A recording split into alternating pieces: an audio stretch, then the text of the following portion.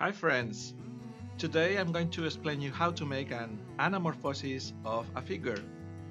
Here we have a cube, and the idea of the anamorphosis is that when you put your eye in the viewpoint, then what you see here in these walls, which is you see is the format, what you see in this wall is this cube.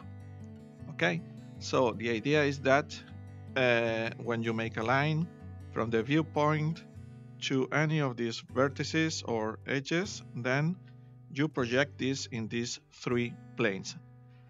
So what you see is the following.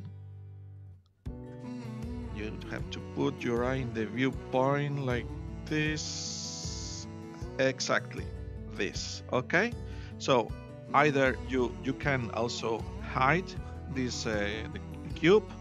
Let's hide this cube to make the experiment. So we select the edges to hide. I can also select the vertices here, and you hide, and what you see, we put the eye here, you see the cube. Okay, this is a dynamic, so you can have any projection on the plane and any figure. I show you now how I have made this.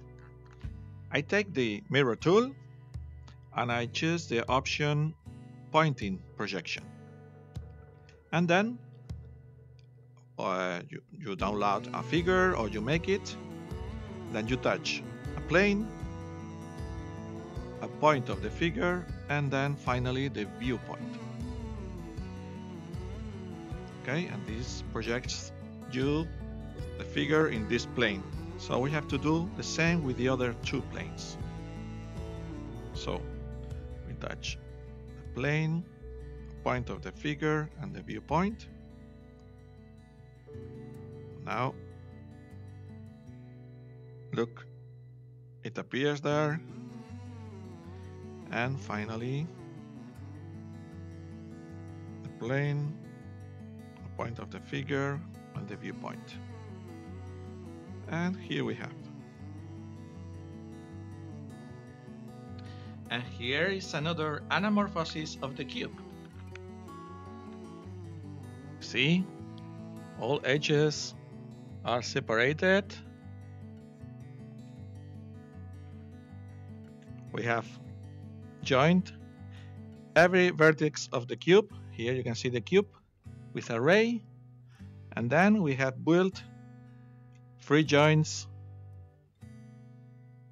on each ray and made an edge if this corresponds to an edge of the cube. You see? And then we can move either the vertices or the edges, and that's the result.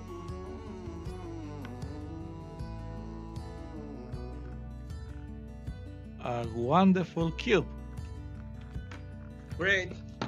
Hope you have enjoyed. Bye bye.